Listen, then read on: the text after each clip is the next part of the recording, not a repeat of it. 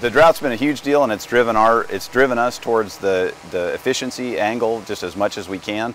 So we invest in these really expensive drip systems that save us 40 to 50% on the water that we used to use.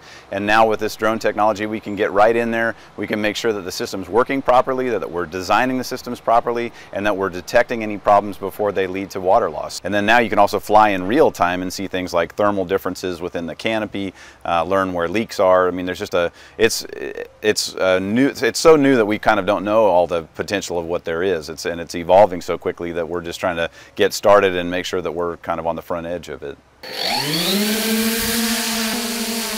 Being able to use a drone to get imagery when you want it, of exactly where you want it, is what's novel about it. And so that extra access is just really great.